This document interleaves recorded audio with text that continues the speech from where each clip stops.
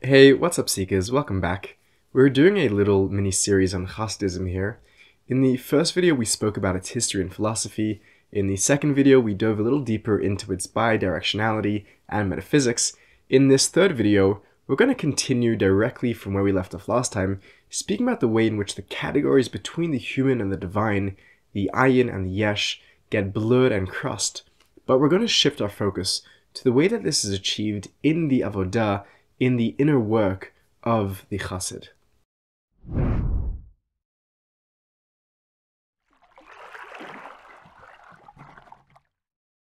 The way which one goes about achieving this blurring of boundaries between God and human, the divine and the mundane, the sublime and the ordinary, is via a twofold process, Bitul and D'vekut, roughly translated as nullification or a negation of the self, that's Bitul, in order to cleave, cling, attach oneself, or be joined to or united with God, D'vekut. The term D'vekut first appears in its root form in the beginning of the book of Genesis, describing the sexual union between man and woman, in which they literally become one flesh, in that of the child. Al kain yazev ish es aviv es imoi v'davak be'ishtoi v'hayu l'basar echad. Therefore shall a man leave his father and mother, and shall cleave to his wife, and they shall become one flesh. Genesis 2:24. All of the sexual, corporeal, matrimonial, unificative, procreative connotations latent in this first use of the term davak will go on to remain alive and present when this word is taken up again by the Hasidic practitioner a few thousand years later. What a wild thing words are. The initial way that Hasidut prescribes for the individual to attain this kind of unity with God is by beginning with what it calls Hiskafya, literally to suppress or subdue, to withhold oneself from non-essential pleasures that simply serve to gratify what Hasidut calls the Nefesh Habehamit, the animal or bestial soul, the base elements of the human with simple, self-serving, selfish, hedonistic intentions and desires. This spiritual work of Hiskafya, of practicing self-restraint and abstaining from unnecessary indulgences, is the first stop in one's journey which culminates in a state which Hasidut calls Bitul Hayesh, negation of the ego, a state of deep humility and selflessness. This process of delayed gratification geared towards decentering the ego is basic to any true spiritual journey, and as such, finds parallels in many of the world's mystical and wisdom traditions and in contemporary spiritual and mental health practices today. In the language of contemporary cognitive science, this process allows us to see reality as it truly is, or at least much more accurately, no longer obscured by the cognitive bias and fallacy that everything revolves around me. A momentary release from the imprisonment of our own egocentric perspectives, in which the salience of reality is finally capable of eclipsing the narcissistic glow of our own ego, to quote Professor of Psychology and Cognitive Science, my friend John Vervaeke.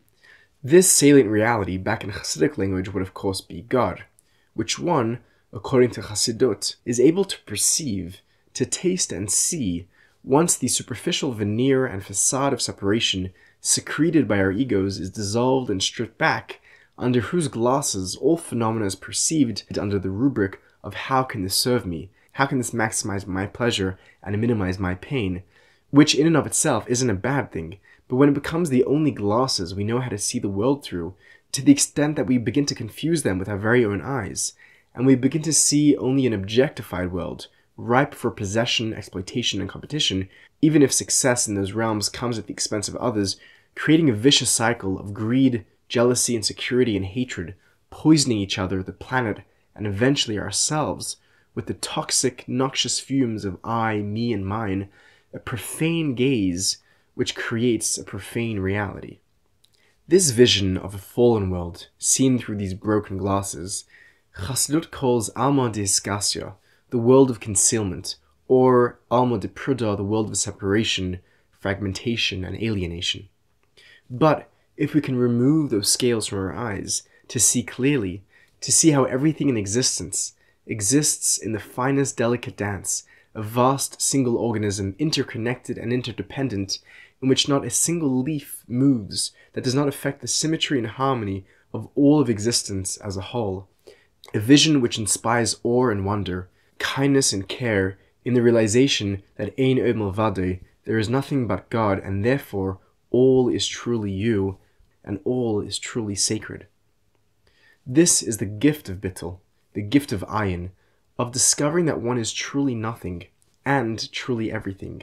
And in that realization, we can let go of the pursuit that keeps us shackled up in constant crippling debt to the ego, to the illusion of what we think will bring us happiness and fulfillment, but that which we already know to be a lie, and instead allows us to embrace the simplest and truest pleasures of life that cost nothing at all and that keep on giving, to be kind to a stranger, to help a friend in need, to soak our souls in prayer and nature, to smile along with the child, to laugh with the elderly, to hold the hand of the lonely, the needy, the sick, the vulnerable, the fragile, the hurting, to be kind to another, to savor the sensuality of life so often taken for granted, to sit with a poem, a novel, a film, a sunrise, a fleeting dream, a wilting flower. The list goes on, I think you get the gist. And the world which we reveal, that we create from this void, from this new perspective, is what Hasidut calls Alma d'Itgalia, the revealed world, or Alma d'Ichuda, the unified, united world. This is the aim of the philosophy of Hasidut, to change one's basic conception and perception of reality, to go from seeing the world as a meaningless, illusory, vacuous place devoid of godliness, a profane world, to peering beyond the veil, to see the divine reality in all things, the eternal thou in every face and in every moment, to realize that there is nothing but God.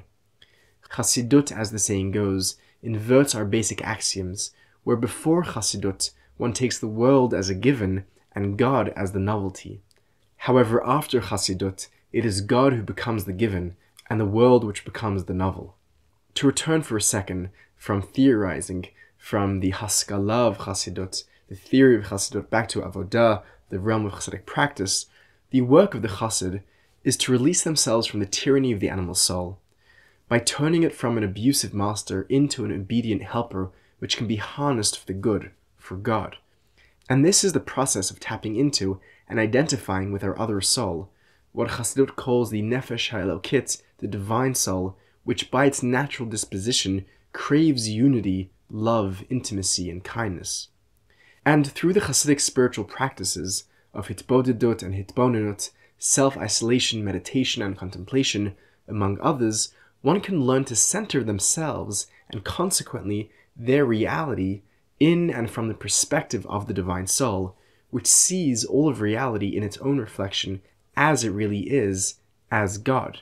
This is the unique Hasidic twist on the classic practice of Shiviti Hashem L'negdi Tamid, to place God before oneself at all times, to see God in all things and all moments.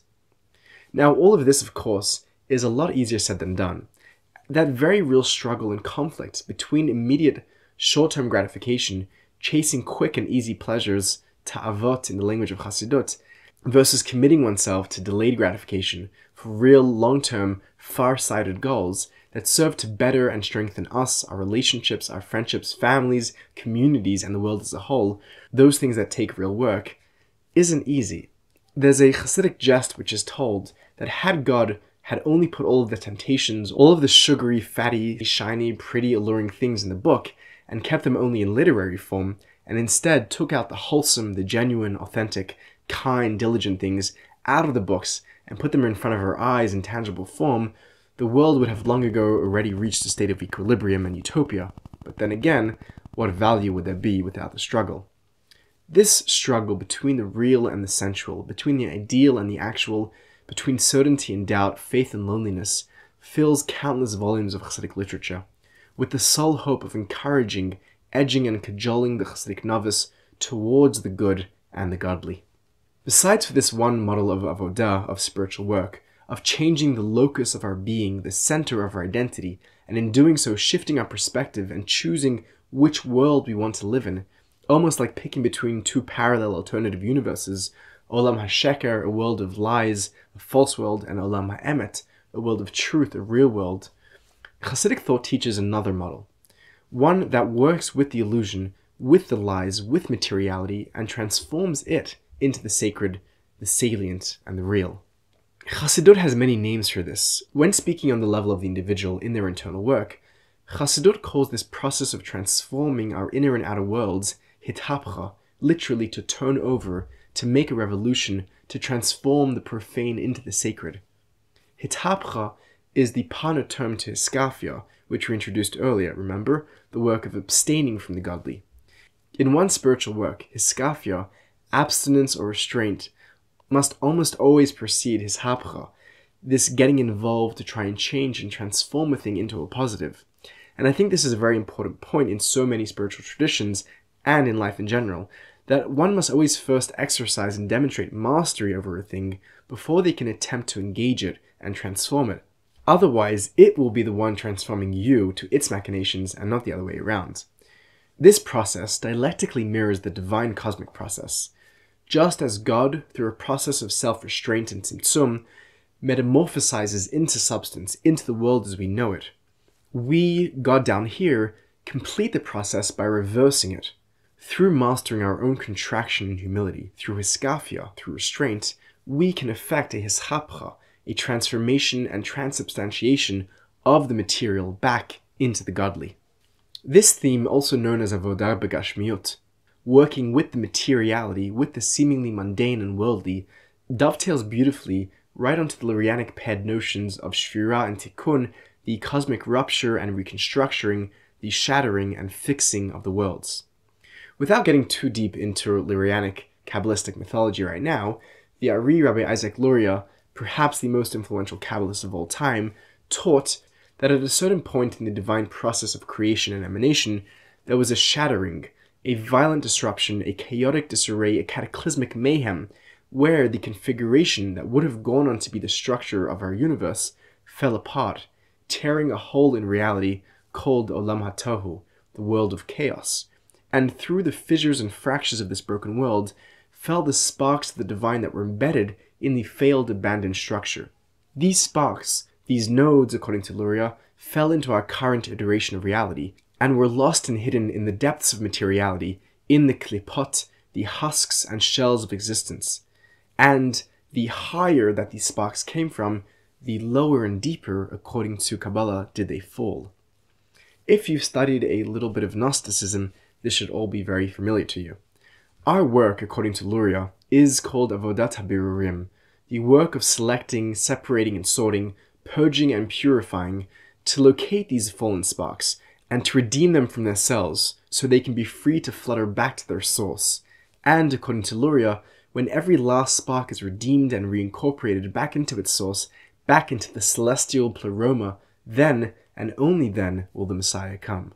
According to many Hasidic schools of thought, this task of redeeming the fallen sparks is not for everyone.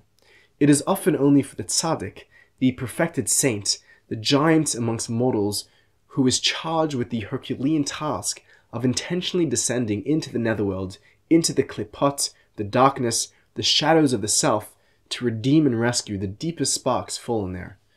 Following this rule that the higher something originates, the lower it falls, the deepest, purest intentions get warped, tangled, and lost in the depth of the darkness, waiting for a warrior of light to don the garment of darkness to rescue them, waiting for that day when darkness shall shine as light, when your darkness shall shine like noon, the night of luminescent darkness, the night of endless day when the moon shall shine bright like the sun, and when our deepest, truest aspirations, hopes, and wishes will shine forth in everything we do, in every step and in every breath we take, redeemed with a re-imbued meaning into every moment of our lives, from our most painful, shameful, and darkest moments and memories, to the simplest, most mundane, like the tying of our shoelaces in the morning.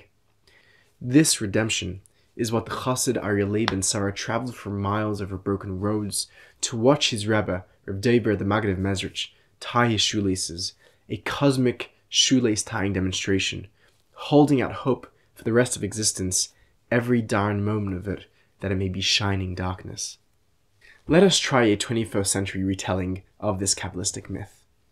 In every project, journey, relationship, or endeavor that one embarks on, be it personal, interpersonal, or public, creative, professional, or spiritual, one ideally begins with a clear intention and an awareness of what they're setting out to accomplish, of what they would like to bring to fruition. The first thing one needs to do in any endeavor is to clear their canvas, to make space for what they're hoping to fill it with, to empty one's bag, to leave behind the past, to make space for the new, to put oneself aside, to stop talking and to start listening, to make space for the other one is hoping to invite in. Once we've made space, we can step back then into the arena, sit back down in front of the blank canvas. But at that moment, a complex duality begins to emerge. The split between means and ends. We pick up the brush so that we can dip it into the paint, so that we can apply the paint to the canvas, so that we can paint the picture, the original intention that arose in our mind. With careful observation, we can see the many layers of intention and execution, goals and ways, hows and whys, expanding away concentrically from the center, each alternating relative to the preceding layer. But what may occur between these layers is something of an amnesia.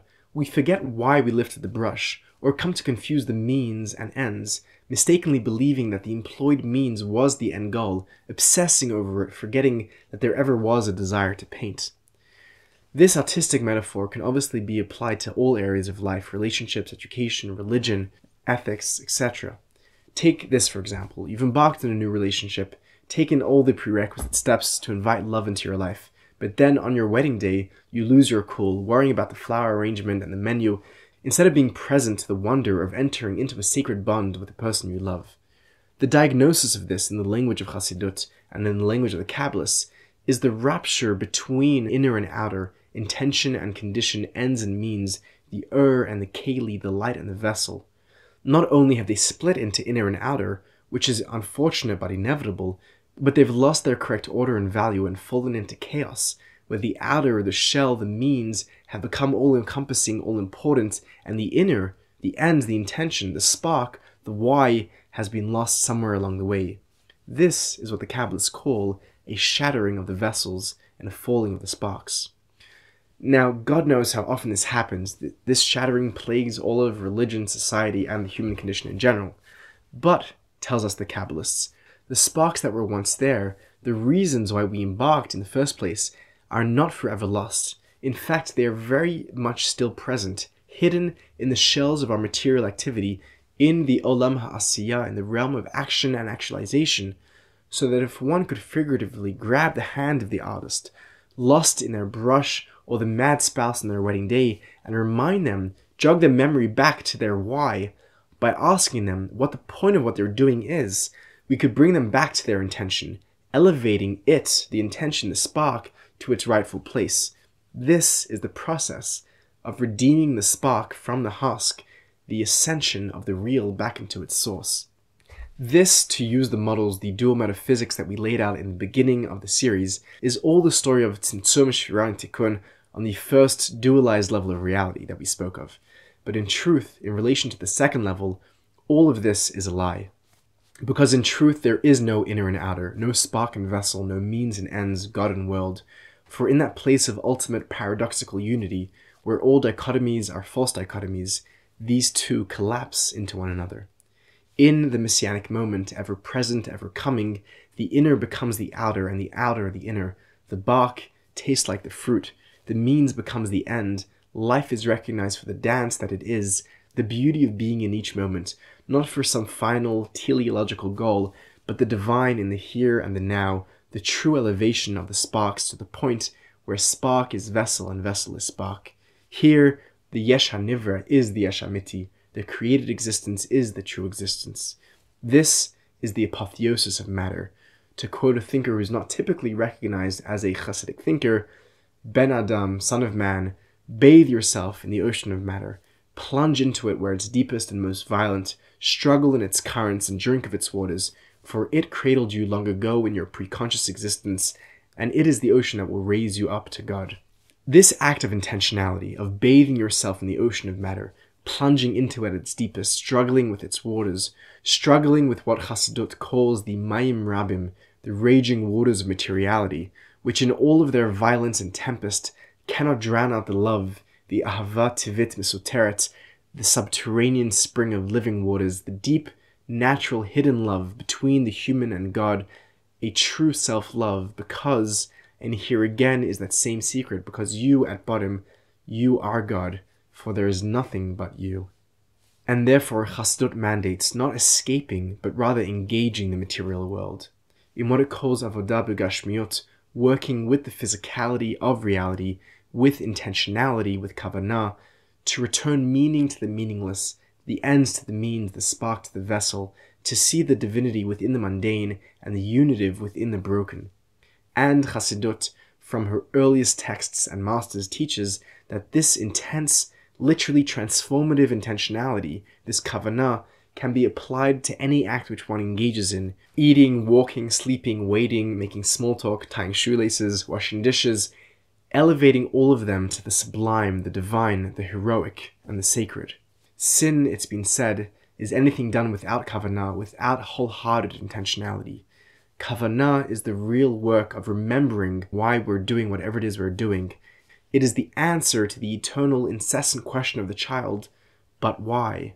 Kavana is literally remembering for the Kabbalists, the work of putting the divine cosmic body, limb by limb, member by member, back together, rejoining and reintegrating the disjointed and dislocated, disorganized limbs of the Queen, the Remach Evarm de Malka, until she, until we, until all that is reunited in harmony and love, until the vision is once again made whole. One of the more, shall we say, interesting outcomes of this idea was that one could connect deeply to God, to reality, not only through the 613 biblically prescribed methods of connections known as the mitzvot, and through the study of Torah conceived narrowly as the textual and oral heritage of canonical Judaism, but one could equally connect to God through the mundane when imbued with the awareness of the presence of the divine. Hasidut, riffing on Proverbs 3:6, calls this avenue and mode of connection B'chol drochecha doyehu, knowing God in all one's ways, not only in those that were endorsed as explicitly sacred by Jewish standards. What's even more scandalous is the assertion that the intimacy achievable with God through the ordinary, through the uncommanded, through the B'chol drochecha, was greater than that which could be achieved through the commanded agency of the mitzvah. An ordinary person could be close to God while brushing their teeth and thinking about God more than a rabbi on Yom Kippur dressed in white but thinking about what meal is going to come next. But if we remember that God was never absent from the material realm, from the Yesh HaNivra, and if anything is more present here because there's something about the realness and substantiality and tangibility of this world that more closely and more perfectly mirrors and manifests the realness of the divine, more so than any of the higher ethereal worlds, which, mind you, are all equally unreal compared to God, then maybe this idea of the supremacy of connecting to God more deeply through the ordinary than through the explicitly sacred isn't so scandalous after all. Okay, fine, maybe it is. There's something a lot more scandalous here, by the way. What I think might be the most unorthodox thought Hasidut has ever produced. We hinted at it earlier, but I don't feel at complete liberty to make it explicit. I'll give you a hint, though. It's something to do with the Talmudic turned Kabbalistic concept of Yafa Koyecha Ben Koyecha Av. But enough said, let's move on. I'd like to conclude with one final meditation. Hasidut, in her relentless effort to understand herself, never tires of asking, but what is Hasidut? What is the chidush, the novelty, the unique contribution of Hasidut to the world? We began this series with sharing some of the more cerebral answers given to that question from within the tradition herself, and have worked together to elaborate and hopefully make a bit more sense of them. But there is one time in Hasidic literature when this same pressing question of self-determination and self-definition, who we are and what we're really all about, is answered in a different register, couched not in the language of history or theology, but in the raw, vulnerable, and authentic emotional expression of the heart of the Chassid. The Hayom Yom on the 22nd of Iyar recounts Ifabringen, a gathering of several early Hasidim who came together to bare their souls to one another. The question of the night was, what was the uftu of Hasidut? What did Hasidut actually achieve and accomplish in the world? And they answered like this: Amal is the Rebbe gewen elend und die Talmidim seinen gewen elend. Once upon a time, the Rebbe, the master, the teacher or the sage was alone, and their students were alone. Der derech Chassidus was der Rebbe hat miyastet gewen is der größte göttliche uftu. But with the path of Hasidut, the Rebbe introduced the greatest godly achievement. Was der Rebbe is nit elend und Chassidim seinen nit elend, in which the Rebbe is no longer lonely, and the Chassidim are no longer lonely. If you're still here and watching to the very end, thank you. I'd like you to know that here too you are not alone, and the degrees of separation between us are dwindling. It is only a matter of time before the universe shrinks even further, and we coalesce into conversation. The aim of this project is to make the journey from the alone to the alone a little less lonely, and I hope you feel it. I hope you enjoyed this class. Thank you for joining us. Thank you to our Patreons who contribute so generously to keep this project going. Thank you to all of you. Thank you for watching, and keep seeking.